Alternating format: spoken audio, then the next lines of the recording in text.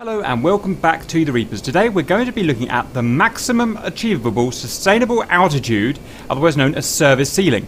Now I don't know which plane is going to give the best service ceiling, so we're going to try the F15, we're going to try the F18, the Su-27, the MiG-29 and the Mirage. I don't know enough about aerodynamics to know what it is in an aeroplane that gives a good maximum ceiling. I presume it's somewhere between power to weight ratio and wing loading and overall configuration for high altitude. I don't really know. You guys let me know what is most important. So we're going to try our best to find out.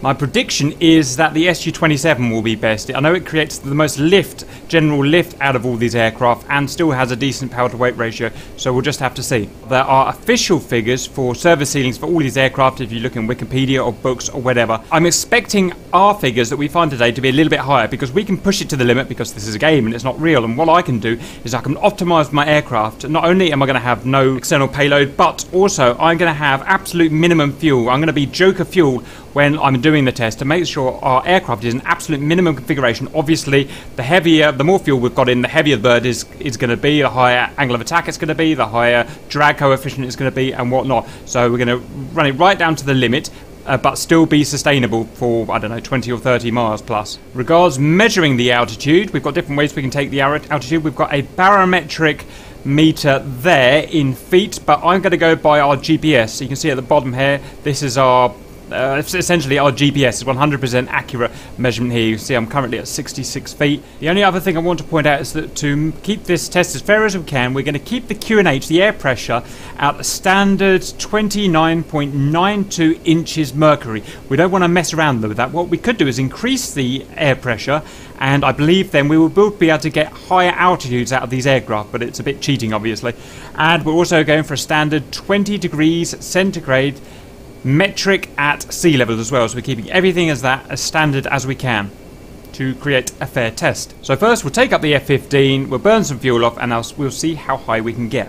Okay, we're up in the air now. We're at just over 60,000 feet. We are approaching Joker fuel, so let's see how high we can get now and sustain.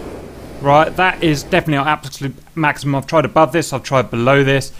If I go any higher than this, we will just lose speed and it will slowly go into a stall. If we go below, we can very slowly gain speed. So we've got our optimal there of, let me turn my status bar on. Oh, well, we've got 71,120. So let me write that down. And that is the F15. So that's a damn good start, 71,000. Indicated on the barometric gauge here, what is that, 65,200 feet. And fuel was just over £1,000. So we're not going to get much better than that. Let's go and try the next plane. Okay, we're in our MiG-29 now. We've got just approaching 1 ton of fuel. We're at 56,000 feet and climbing rapidly, so we should get a decent service ceiling record out of this, fingers crossed. Okay, I've been all the way between 75,000 and kind of 60,000, and the most I can actually sustain is what I'm doing now. In fact, it's going to stall again. It's basically between 63 and 64,000. Going up again now, and we're just going to stall again. Actually scratch that, it's a little bit lower. There's about 60,500 feet, 60,500 feet. I'm completely topped out on my trim and I'm pulling the stick back quite hard. Any higher than that and she starts to stall and just start to sink down. If you go lower, you can get a little bit of speed back. So absolute max with everything maxed out, super low fuel, on the edge of constant stall. I'm doing 60,500 feet and I feel like I'm burning no fuel at all, so I feel like I could do this at full power for probably, I don't know, 100 plus miles probably. In fact, it will tell me down there. Well, it says 23 kilometers, but I don't think that's right. I think it's going to keep going for a lot longer than that. Anyway, so I'm going to put that down as the max sustainable of the MiG of 60,500 feet. Right, let's go and try the next bird. Okay, we're in the flanker now. I'm expecting big things from this. We're currently at 57,000 feet and climbing nicely. Let's see how far we can get. Okay, I think we're there. I can't get any higher without us starting to stall. In fact, you can see it's literally, we're just ticking on the extra foot every now and then. So, that is sustainable. In fact, let's just give it a little extra to make sure. Yep, definitely sustainable. So, we've got, for the flanker, 72, that's really impressive. I knew that was going to be good. 72,000 and... but let's say 50 feet, so that's flanker, That's really impressive. We were on Joker fuel, about 900, 800 kilos of gas, so we're not going to get much better than that. And it feels like she can fly for, I don't know, like 100 miles or something. Let's check. We don't have a predictor here, do we? So, yeah, it feels like it's definitely sustainable. Right, let's move on to the next bird. Okay, we're in the Hornet now.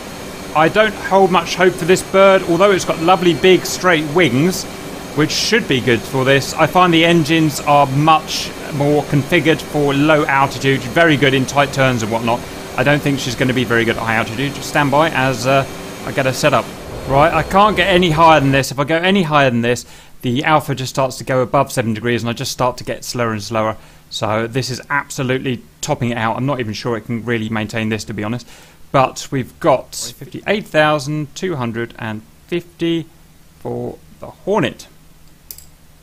Right, let's try the next plane. Okay, we're in the Mirage now. I'm not expecting particularly good things from this because it's got one pretty puny engine to be honest. I have no idea what that warning is, so if you ever get a warning, just press it and hope for the best, I find. Right, so power on, increasing speed now. Altitude's going to go up, regards fuel. We've got, 890 remaining, so let's give it a shot. Ah, we appear to have destroyed our engine. That's weird. Well, let's try that again. I'm not sure what that was. Maybe just in the compressor stall because we were going so high. Okay, so we've reached 60, we're just about to hit 65,000.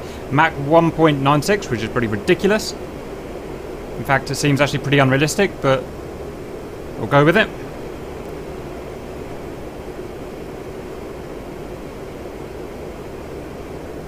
66,000, 67,000, and the engine's out.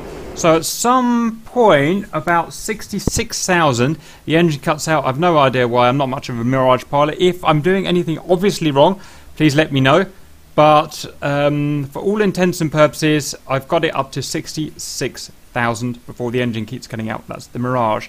And for some reason, it's really, really fast at this altitude, much faster than the others were. I don't know why that is. It didn't really feel right, to be honest.